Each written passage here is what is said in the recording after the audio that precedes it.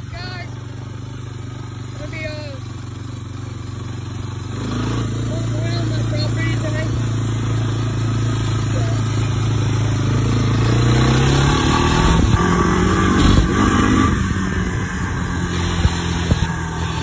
Yeah.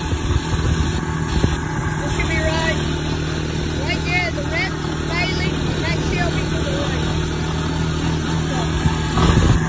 This is a 1999 Honda Fourtrax 300 four-wheel drive, and it's a full-time four-wheel drive. So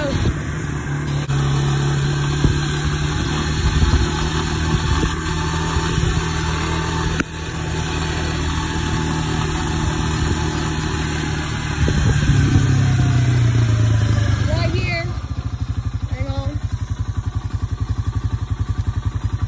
can't put you guys down.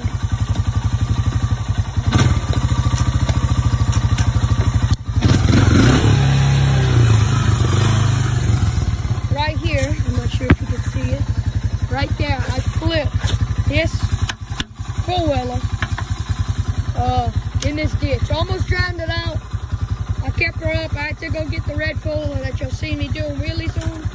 I had to go get that four-wheeler and pull this one back over. So, yeah. It was bad.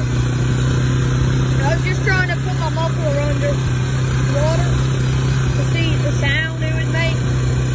Because, never had this one washed underneath the water. So, I hit the ditch, and then I hit it again, and I hit it crooked. So when I hit it crooked, my tire went down.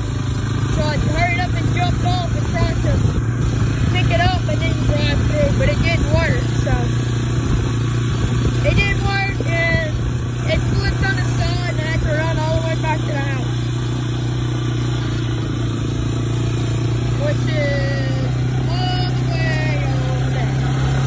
As you can see, it's a pretty good distance.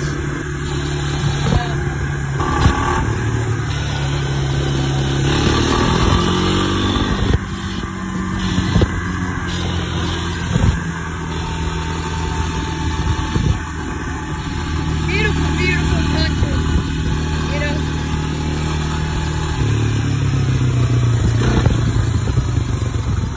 Move, you idiot! I almost ran over. I doubt I got that on film, but I almost ran over. I legit almost ran her over. She slows down in the middle of the freaking road. I don't understand that.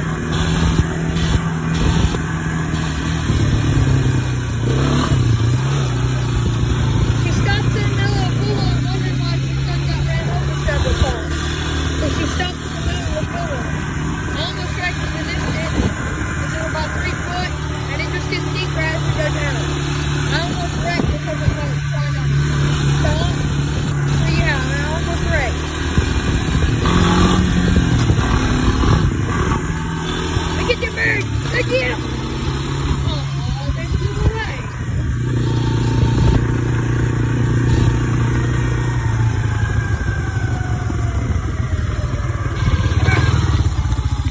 This four-wheeler's a lot harder than it turns than what you would think. It's been broke. Here's our dirt wheel. I like that. It was like my third video. Actually, literally my first one I filmed was at this pond. This is, yeah, the first video, the first fishing video. I deleted the other 2 videos I posted first. But, yeah, this is the pond. I got a boat now, so I can go fishing in the boat. But my parents didn't buy me a GoPro, so I can't film in the boat. I'll have to give me a cameraman. Once I have a buddy down the road that we're going to probably do a mud ride video tomorrow, I think. Yeah, we're probably going to do a mud ride video tomorrow afternoon. It'll probably be up at about 9. It's probably going to be a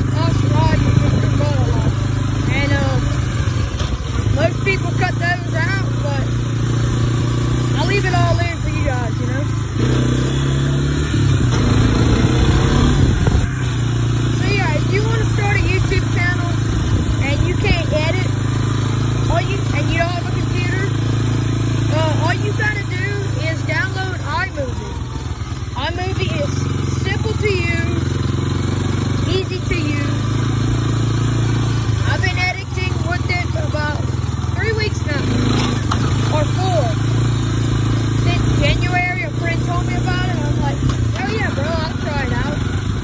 And I tried it out, and started using it, and I'm like, this is gonna be a crappy thing. Because at first I couldn't figure out how to use it. And so I finally started playing with it, and finally I figured out how to use it, you know. And I've been a good editor lately. And I can speed things up, slow it down. I just can't put music in. 1, because of copyright, and 2, I can't figure out how to. So, I'll give you one more spin to the back, and I'm going to do a walk around of the 300.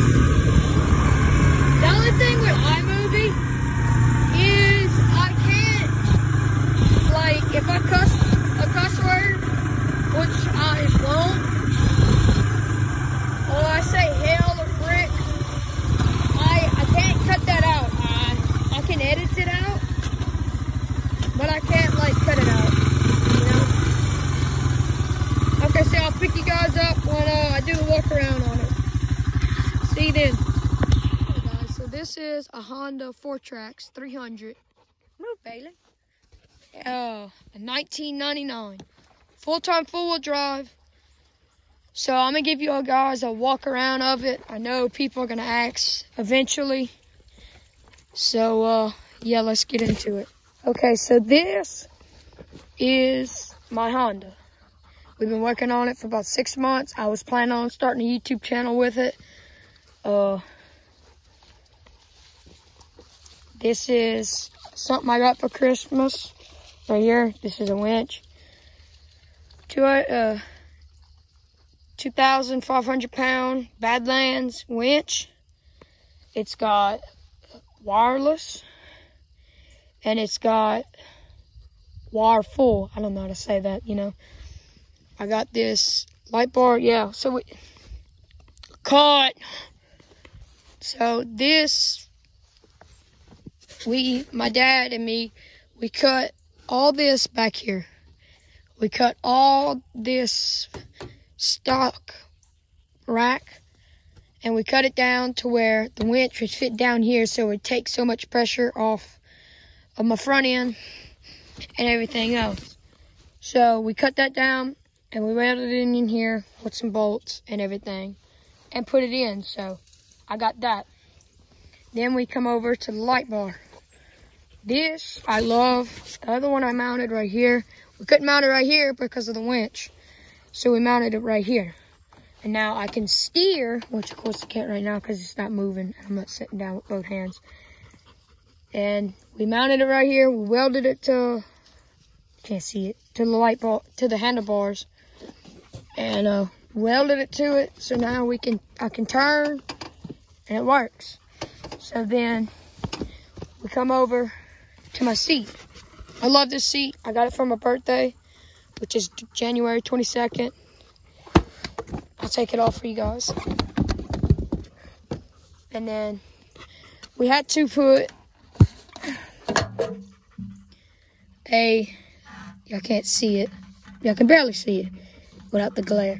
is a coating. I paid $30 for it.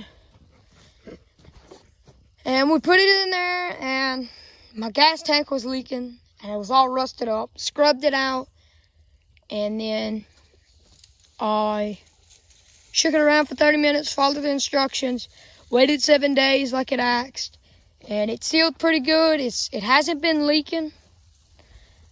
So then we come over to the racks. Now, personally, I love these racks. Hang on, I gotta put my seat back. Get your guys in there. Okay, so the rack, I love this rack. My dad extended it 7 inches back here. Guys, y'all chill out over there. By the way, we extended it 7 inches. It's a little muddy right now. She's a little dirty. I should have cleaned her. And we extended it 7 inches. We added this around it. And then we put this. Now this I like because most of these old foolers like this, people have been very brutal on them, and this breaks. So this breaks, and then they just leave it open because these foolers right here are very hard to get parts for now. So yeah, so we added that, and then we added the side rail, which I love. Because I can put something back here and I don't have to worry about it just launching off the back, you know. Because that happens a lot. And then we added this side piece, as y'all can see. I'm wondering, y'all probably wondering, why does he have that? It's so weird. It's unique. I love it because it's unique. We added this for the side because the 200 TRX has this. And it worked really good because all this didn't break, you know. And I'm going to get into this in a minute. So, this we added. This is square tubing. Yes, it's hollow because the Fuller would be squatting right now. And we added up here. We extended this so it protect this a little more. And we did all that. And then I'll show you guys the inside of this real quick. I gotta, do this. These are custom made. My dad got some rubber. We bought it, and he cut it, and they wanted $17 a piece for these. So we made some new ones. See, it still works. And instead of having the little, weird rig right here where it slides up against your metal, we put door hinges. So then we open this, and then this right here this one was good. But now if we come over to this and you're wondering why this looks like I've been smudging gum on it. This is epoxy, and it makes as a hinge for me. And it's sturdy. Stuff's like, as you can hear, it's like concrete basically, except with a plastic sound. And we put that, and it won't move. It doesn't move. Has not crapped out on me yet. And if it does, I'll just put some new ones. Because if you want to replace this right here, you have to buy all the back plastics, and those are expensive. So I don't want to do that. So yeah, we broke this. This nut broke. This one's all right. We broke this. So my dad put that there. Ah, shoot. Now. And we put some electrical tape right there because it was rattling extremely bad. So yeah, let me get into the fender flares with you guys and tell you what these are made out of. This is busted fire hose. And you're probably sitting right now wondering at home, why use that? Well, for one, it's super sturdy. This stuff is bulletproof. Not bulletproof. You get what I mean. I mean, it moves, it's flexible, so if a limb comes and smacks it, I don't have to worry about it cracking like the other stuff.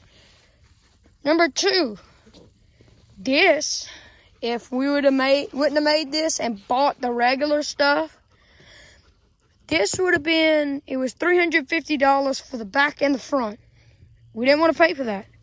So then we left this and we made the rest homemade, a fire hose. Same for the back. We left access right here for stuff like this because I didn't want the mud roaring to the front of me. You know, when it's cold in the wintertime, you don't want that happening. And then we had this. They have metal. It's buried underneath the mud. And we added the chain so it wouldn't, you know, just dangle there and get caught up in the tires and tear everything up. Stock exhaust. I sat for a whole entire day and a half sanding this all down, every last bit of this. And then my dad finished the little bit I had left. He sanded this, and this is all repainted. See, I still got my stickers. The owner of this never really used it. He used it a little bit when he was younger, and he just mainly used it 2 or 3 times to go hunting a year. So it probably has less than 300 hours on it. So I'm very pleased. This was completely given to me. This was free. We had to put a new carb in it. We had to seal the gas tank with some stuff. And we had to rebuild the starter. And after we rebuilt the starter, it was good. We had to put a new battery up in here. I can't show y'all that. We bought a gel battery. We put a battery in it, a starter, new spark plug, and some sealer in the gas. And we filled it up with gas, and first crank, she started right up. She hadn't been started in 2 years. I've been riding her for about 3 months now. So, about 2 months. So yeah, this is, and then we come over to right here. These are disc brakes. We didn't go with drum brakes because drum brakes wear out very fast. You might be wondering why I left the back ones. The back ones are basically brand new.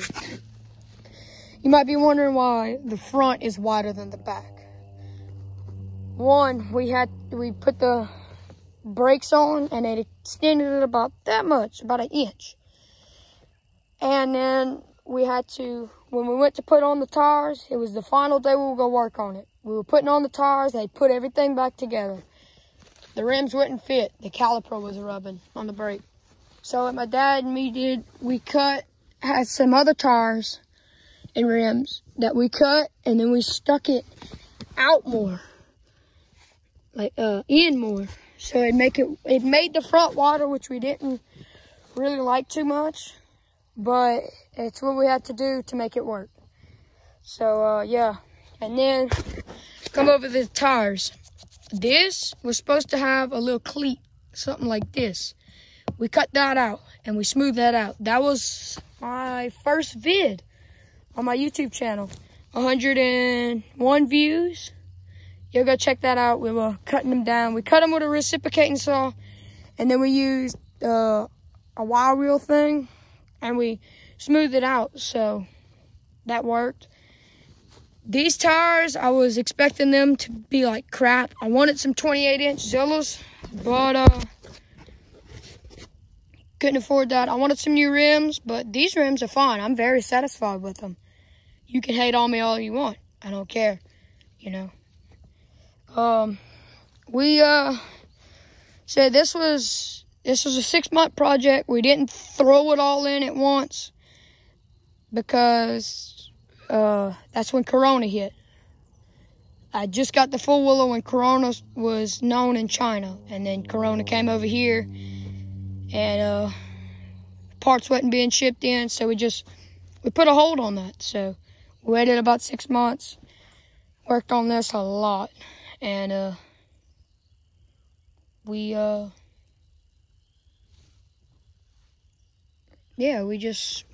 winged with it.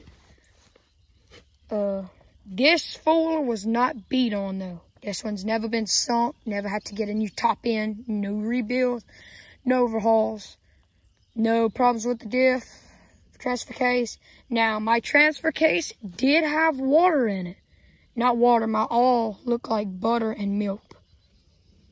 We replaced water in the front, the, transfer case. We replaced oil in the transfer case. We need to drain it again because it was full of water. We put oil in there, put oil for the rear, and put oil for the motor. And she's been running fine. She does not smoke whatsoever. Smells just as good as could be. These brakes, we were going to cut them off. We opened them up right here. We took off all the axle and everything. And when we opened the drum up, the brakes looked brand new. They still worked. At first, when I first got on it, it was locked up. And the reason, because that a foot peg right here for a brake. And that's what was stopping it. Oh, and these floorboards, I forgot to mention these. These are homemade, straight homemade. Expanded metal and some squared tubing. Mounted to the frame. When I first took this four-wheel out, I wasn't too happy with the foot pegs. And I told my dad used to have one like this, but a two-wheel drive, and it was red. And these foot pegs were very hard to keep my feet on because I would slide off of them. And it was hard to shift. So we added these, painted everything. And yeah, that's just about it, guys. It's these, I'm very happy with these. I mean, I love this. Never got to use the winch. Hopefully, I can get it stuck for you guys so I can use the winch. I'd be very happy if I could use that thing soon. Because I've never got this thing stuck once. Never got it close to being stuck. Four-wheel drive's a beast on this thing. These tires eat, though. These are all-terrain bear claws. My dad's buddy had one of his son's friends. They took these off. They bought one of these about 20 years ago. These tires have been sitting in his yard, tires and rims, for 20 years about. And he just wanted them out of his yard, so he brought them to work, and he was going to throw them away, and Dad told him he would take them. So we took these home, we cut them, and they do absolutely amazing. They rip through everything.